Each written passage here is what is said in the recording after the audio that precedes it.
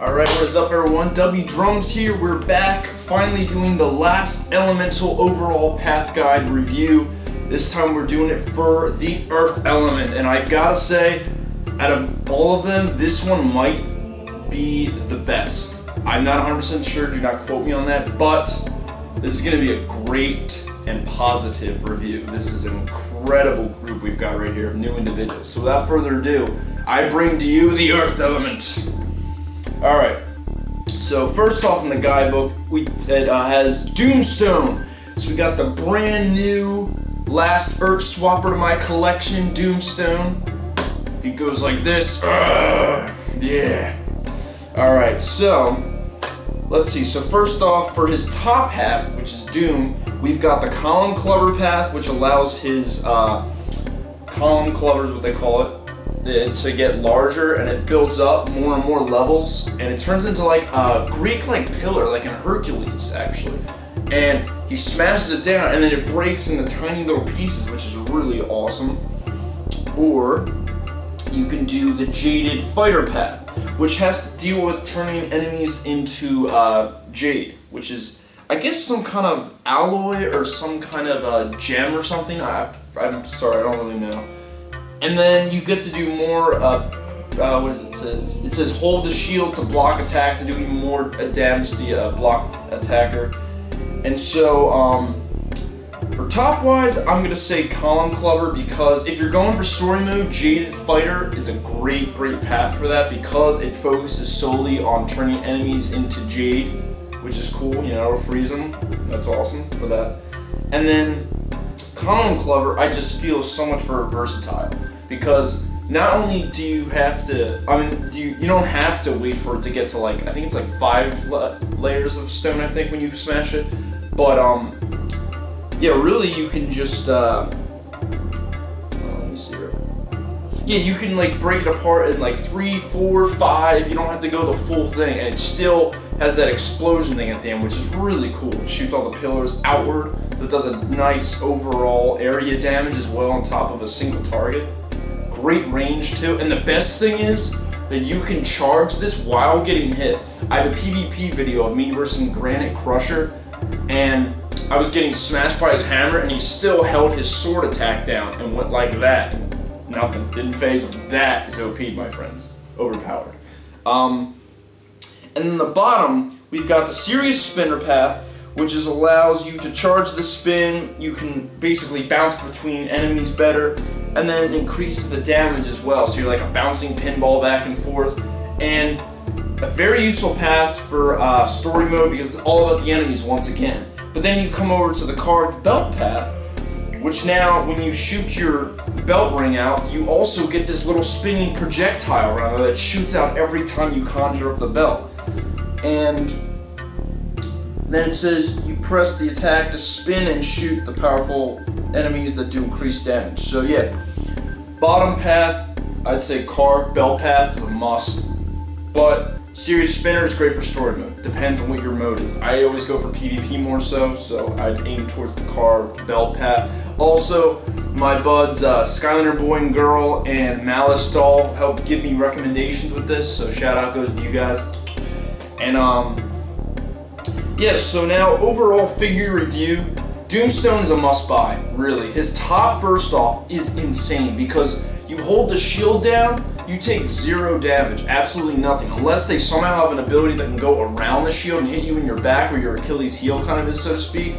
It really will make you impenetrable to all the enemies, which is so unique. And then to top that off, I did a video of the path guide where it shows the enemy shooting bullets out, and you can block the bullet first off, just like Star Strike and just like Chill. Block the bullet, shoots it back, turns them into jade, which is so freaking cool. And the top, like I said, you can keep charging it, and you don't, even if you get hit. It's so overpowered. And then the bottom half is fun. It's a lot of fun for story mode because of the way he bounces like a pinball through the enemies. It's very unique, very different from what I pictured. But not a big fan of the bottom as much, but the top is going to be great for any swap combo easily. So definitely a must buy is the verdict for him, easily. Definitely everyone must have him in your collection. He's great. So let's go on to the next one. Ah, nice. So now we've got the other swapper of the earth element, Rubble Rouser. Brace for impact. There he is. I don't think I said... Yeah, I don't even think I said Doomstone's catchphrase. Whatever. So my boy Rubble Rouser here. Really loving this dude, man. He is one of the best earth guys I have ever played, hands down. His top and bottom are spectacular. So, top paths, we've got either drill pitcher path, which you basically hold the A down, you go swing, swing, and you hold it, and it shoots the hammer. Decent damage, great accuracy, and speed and distance. Then you've got the excavator. Yes, excavator, I'm going to call it. I'm sorry, my pronunciation is atrocious. You can do better, I probably assure you. But this one, you hold the drill down in the ground, and then it shoots out all these earthed power rocks out of the ground.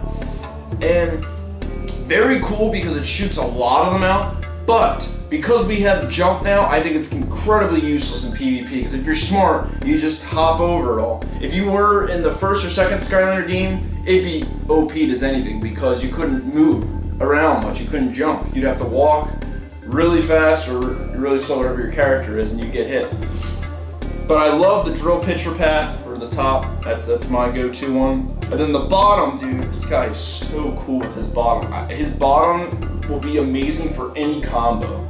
Any combo. From Fire Rouser is one of my favorites at the moment. Such an OP combo, or Boom Rouser. But so then we've got, for the bottom path, we've got Boulder's path.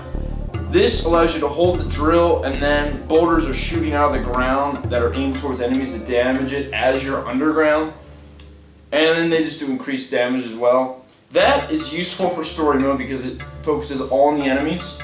But then you've got my favorite, Minor Foreman path. So when you go underground, you conjure up these Minor Foremans. Originally, I think you could only do, what is it, 2, I believe? I think you can only summon 2 without the upgrade. So this one, you can summon up to 4, and they can keep coming back. So you can have 4 maximum in the field, but then let's say the one guy's losing, he's gonna die soon. You just go underground, shoot back out, there's another one there for you. And they're so annoying for PvP. My friend Ben and I showed it on a video, and dude, he's so good. Like, it's so unfair. You've got 4 little minions bashing the heck out of you like this, while on top of it, you've got whatever top you've got attacking you as well. And so, Minor Foreman, easily the best path for the bottom. And Rubble Rouser overall review. Oh wait. Yeah, his Soul Gem, that's right. I think I forgot Doomstone's Soul Gem. My apologies, crap. Yeah, his Soul Gem is where you get the, for Doomstone, you get to hold the attack down, you shoot all the snakes out that now attack anything. Like, you just hold the shield down and they do so much damage as they're just coming out consistently. I'm sorry I forgot this, I really am, I just realized this. And then his bottom half, he gets, during the 4th spin, he goes 1, 2, 3, 4. The 4th one's huge, and it shoots this huge area range of like this green like laser stuff that damages all enemies. Really useful.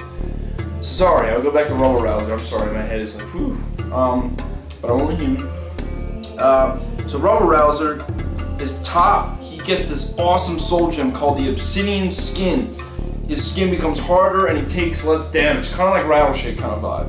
And then the bottom soul gem, you hold the drill attack down, release, and it tosses the boulder into the sky. That is so good, because not only are you immortal underground, yes, you are immortal underground, so 2 earth guys that are immortal technically, it's ridiculous. But then a huge boulder will throw up in the air, and it'll hit the enemy close to that drill area. It can't hit them like all the way over here, but it can hit in a decent range. And dude, they're just so good. Both of the swappers for Earth are must-buys. Rubble Rouser is no exception. Very cool design. I didn't know what I was going to think about him, honestly. I was kind of skeptical, but man, oh man, do I love this dude. He's so fun. He might be in my top Skylanders, actually, right now. But, I don't know. Don't quote me on that. I'll come up with a video with it soon enough. I got to do some serious homework first to figure out what I want to say. So next up, we've got the regular Skylanders. So we've got the new Light Core Flashwing, blinded by the light. There she is. Alright, so paths-wise, you've got the Super Shards path, which allows you to have crystals sticking to the walls, and then they shoot their own like baby crystals all over the place, and then you can have up to 3 in the wall, and then they can also heal Flashwing, which is kind of unique. Then you've got the Super Spinner path, which does the just increases the spinner. You get better armor, deflects the enemy's shots, and what have you.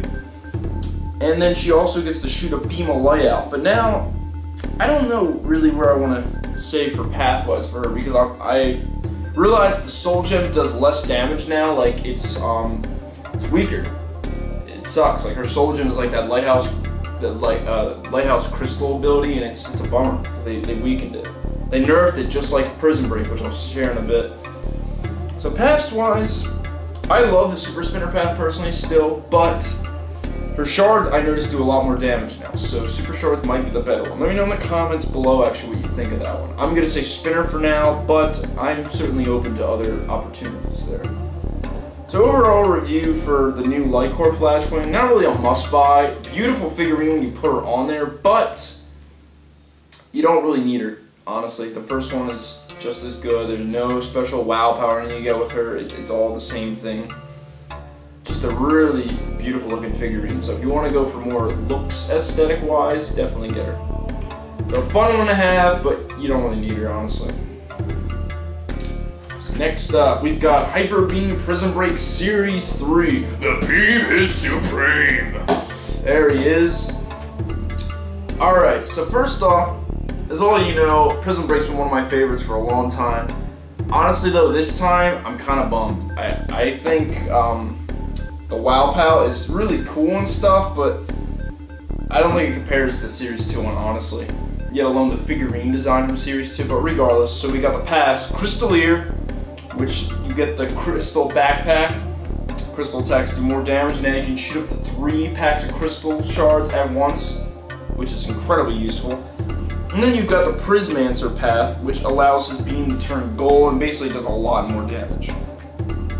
And the beam also can split into 3 paths when reflected through a crystal. So that's useful as well, but I still honestly love the Crystalier path. You get the extra Crystal Backpack, which gives you incredible defense, and then you get to summon up to 3 Crystal Shards from the sky. It's so useful. And then his eruption attack gets stronger. His crystal eruption thing where he shoots them out like this. Oh, dude, it gets so much better. And then his Soul Gem, though, is very useful for story mode because it turns enemies into crystals that are defeated. But it's kind of useless for PvP. But overall, the Series 3 though, like I just love the Wow Pal for Series 2. I had a battle dueling them out to see which was better, and I find the second one is still my favorite because just the use of that Wow Pal is just you shoot the laser and then you click a button and you get that extra orange beam coming out of there. It's just so much more useful than having all these just random crystal prism breaks spinning around. It's very whimsical at that, but I think it's just not as cool as the Series 2 one, or yet alone as effective. Well, that's my thoughts. Let me know in the comments what you think of that one. But overall, I'd say 3 is not a must-buy. Definitely not. I'd say 2, keep your 2. He's great. But 3, I don't know. I'm kind of bummed out about this one. And he's like one of my favorites, so it kills me to say that. Alright, so... oh, we got Scorp, King of the Sting. There he is. Dude, this guy is awesome. Okay. So you got the Stinger path, which allows him to strike a poisonous trail into the ground from his tail that creates a large shockwave. The poison gets increased, and then also when you strike enemies with the poisonous tail, including PvP, it poisons them, dude. That's so essential. And then you've got the Crystal Venomancer path, which you get to throw out the more powerful Venom Balls. Crystal attacks do more damage, and when the ball explodes, it splits into 2 smaller ones. That I think is better more towards story mode because it focuses more on the enemies, because the enemies can get it attached on, and it'll be way more effective. Stinger Path is one of my favorites for him, man. It's so cool. I did not understand where they were going to take Scorp at all. And to top it off, he's got this amazing soul gem that you can just hold around permanently and just roll around. So not only does he have some insane speed, you get out of that ball real quick, you do the sting attack, poison him, keep rolling around. He's so overpowered, it's not even funny. But overall review for Scorp, dude, a must buy. Not only is the figurine completely gorgeous, you've got the little crystal venom ball in there. The detail's amazing. They really captured what a scorpion should look like. And I love how they got like the poison all over his claws and stuff. It's very unique, and just beautiful, man. Beautiful figurine, great gameplay. Definitely buy him. Alright, then we got the new bash, pretty much. We've got Slobber Tooth. Clobber and slobber, yeah. Alright, so we've got the Food Fighter path, which allows him to suck up enemies. He can eat them and then get get health from it. And then also, when he spits them out, like he eats an enemy, spits it out, they get covered in like this goo that does damage over time. But then he also gets this cool attack called Feast, where he can suck up the enemies and go and like bring them in. And it's really useful for story mode, really great for story mode. But then you've got this seismic tail path, which is so awesome. So his tail slam is incredibly stronger now. You get to knock back enemies into the air by holding your tail down. And then finally you get the Earth Shaker ability. You hold your attack down to continuously slam your tail like this over and over, sending huge shockwaves coursing through the ground. And to top that off, someone graciously showed me a video that you can continuously use this over and over, and it's true. But if you get hit, you lose it. But you can keep it going and going, which is very useful. And then his soul gem, I love. He gets that iron jaw, which allows his head damage attacks to do way more, and it makes his ramming ability so much more powerful. Overall review, now that I know more about the seismic tail path, I was more informed, I'd say definitely a must-buy, honestly. He's so unique. The color on the figurine is beautiful. I love the design. He's fun.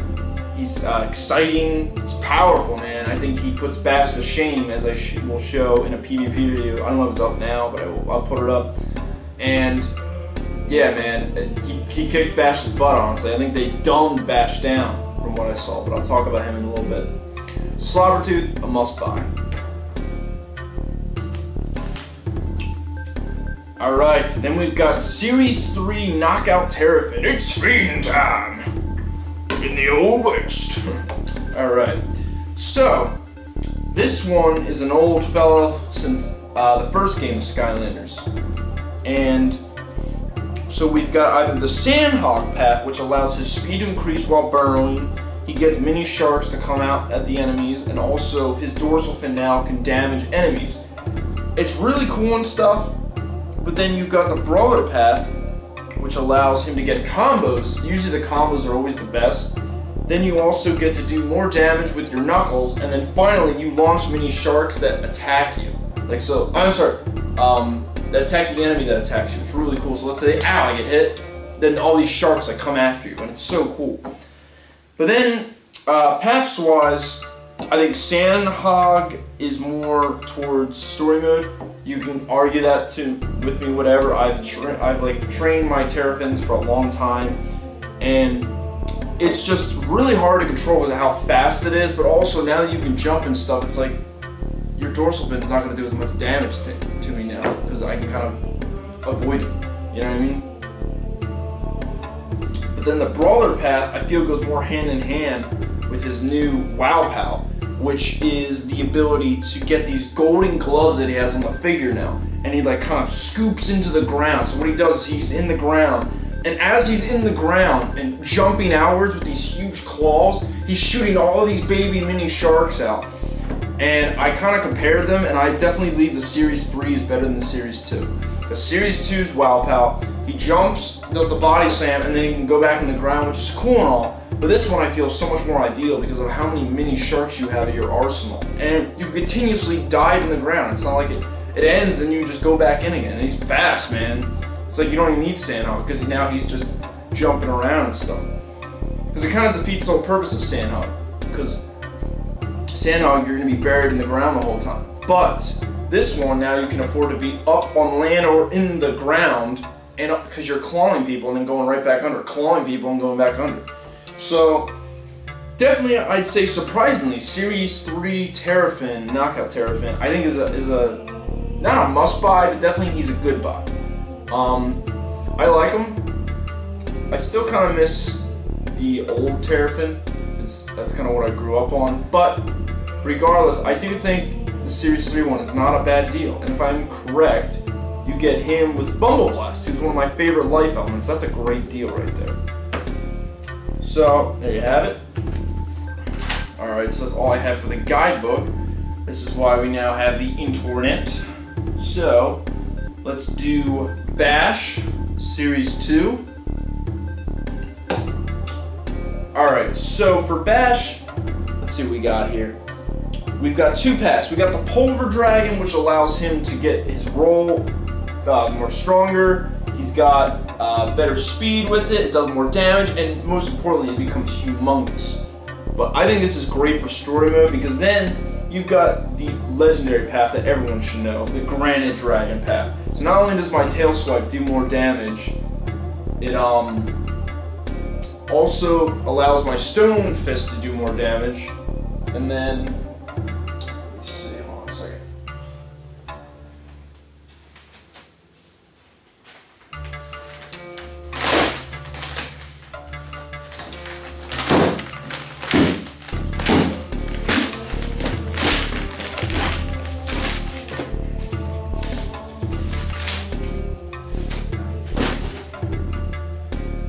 Sorry, it's a huge fly that I'm trying to kill for a while, so thank goodness that happened, right? Thank the Lord. Alright, back to what we were saying. Yeah, the boulder becomes faster. I think, oh, I'm sorry. No, we were with Granite Dragon. My apologies. So then you also get this attack called the Gaia Hammer. So what happens is you charge his tail up for a long period of time, and he does this huge swing of damage that does like a couple hundred damage. But that's what's a shameful thing, is like I feel like they dumbed his damage down, because I did Bash versus Slobber Tooth for a PvP match, and I'm very disappointed, honestly, because Slobber Tooth crushed him, honestly.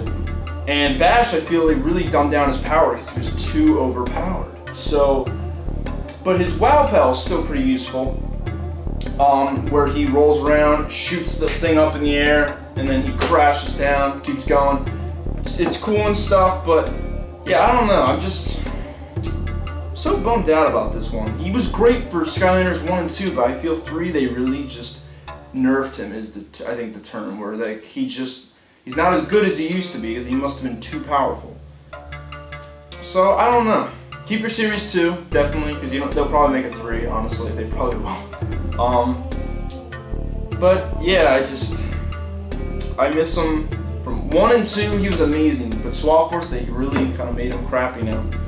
That's my personal opinion, though. But then, we've got my boy, Dino-Rang, the Australian gator with the boomerangs. So, we've got a couple cool ones. So we've got the Earth Avenger path, which you can now summon up to 4 Stone Fist attacks at once. You can then get stronger armor, and finally, enemies defeated by that, these stone things come out of the ground now every time. But that's kind of useless for PvP, as always. I've loved this guy for a long time, since the first game, if any of you remember that stuff. And yeah, I just think this path is for story mode easily, because then you've got the Grand Boomerang Master, which I love. Boomerangs do more damage, they bounce off of walls and enemies, and finally you get the Boomerang Shield that lasts longer and does extra damage, man. He's amazing. And then the Soul Gem, he can pick up food, money, what have you, and he's got serious speed with those boomerangs. But the Boomerang Shield shoots 3 around him. I love that, dude. I think it's 3. I can't remember. But yeah, I've always recommended him. Dino-Rang is a must-buy. Not only is the design incredibly unique, I wish they made him into a Series 2, because the figurine's kind of bland as opposed to what they could do now, man. The damage they could do now with the new designs they have, that 3D molding machine Activision has now. Oh my god.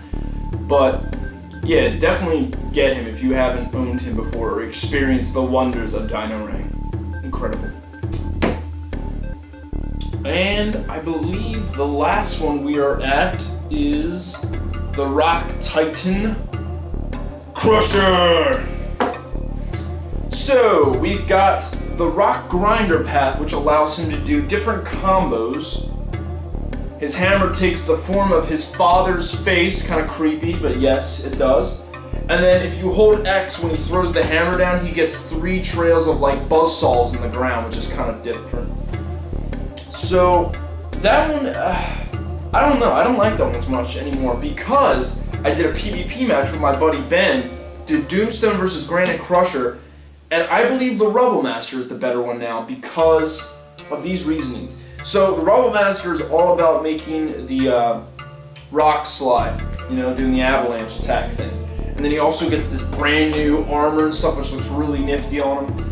But what my friend Ben discovered is that when Doomstone's shield was being held up, what happened was some of the rocks actually hurt Doomstone, like when he was in that boulder attack, so it was kind of useful now, and I feel like they gave it better damage, and also you don't take as much damage when someone hits the rocks when you're rolling around, which was really important because that was a big flaw in Giants in my opinion, big flaw. But now though, I like it. I like Rubble Master more now, ironically. So now I believe Crusher is definitely a must-buy now, ironically, because he wasn't one of my favorite Giants in the past, but I feel he definitely stepped it up. And yeah, so, and then what the heck's his soul gem again? I'm trying to remember. I believe it's the, that's right. Soul Gem, you disperse into the rock boulders, and now you can actually steer where they go, which is incredibly useful for Rubble Master, right? Yeah, Rubble Master, because it's all about the avalanche boulder attack, you know? So it's like hand in hand, perfect. So overall, though, guys, guys and gals, the Earth guys are just all really great overall. There's only a couple that I didn't like. Series 3, Prism Break. Flashwing, I feel her damage did get up a little bit, but the Lighthouse kind of sucks now. Terrafin's doing pretty good. I like his new WoW Pal, so I'd say get him. Bash, they dumbed him down, but overall, Earth did really good this year. Like, very surprised, and amazing purchases overall. Like, really, I honestly recommend getting almost all of these ones. And I'm not biased, I swear, like, they really are fun. Like, you know my reviews. I don't sugarcoat things, regardless of my friendship with Activision now. It's like they're really good. They're very unique designs. The swappers are my favorite this time around. They're just unreal. Honestly, I think I might do a match now where I swap them and have them verse each other. What do you think of that? Let me know in the comments. So, as always, everyone, thank you so much for watching. God bless and have a great day, and peace!